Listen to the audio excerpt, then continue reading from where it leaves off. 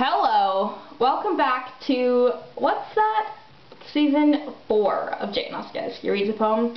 Back, might I say, by very popular demand. I am very popular and everybody loves me a lot. So I decided, okay, I guess I'll do another season for you, Mom. Actually, my mom doesn't even watch these videos anymore. It's kind of sad. Anyway, here I am, just powering through, regardless of if my mom is watching these or not.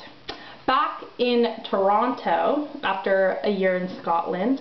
This is my new apartment. I also have a new thing. It's called a yob, I believe, or maybe, I don't know if the J is silent or not.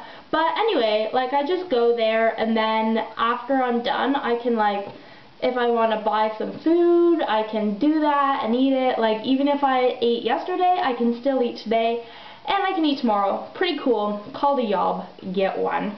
And I also get to take a streetcar to work every day.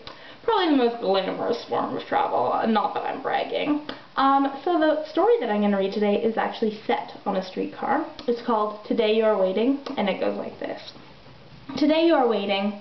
Today you are eating cold pizza out of a grocery bag. Not a Ziploc bag, a grocery bag that you had to pay 5 cents for because you forgot your reusable bags at home last week. You also forgot to shower last night, but you put on extra deodorant this morning, and you're hoping no one will notice.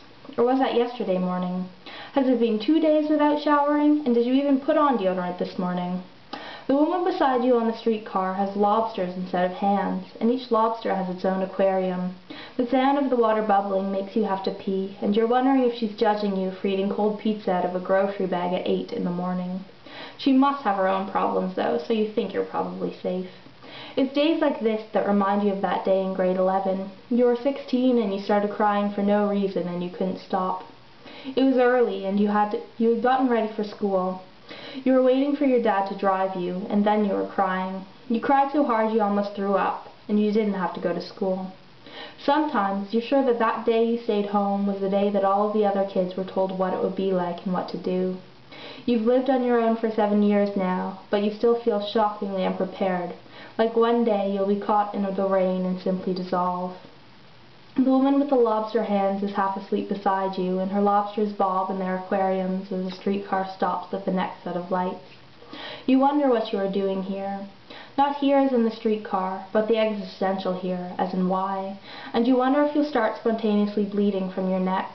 Last week on the streetcar, a man shot blood across half of the passengers.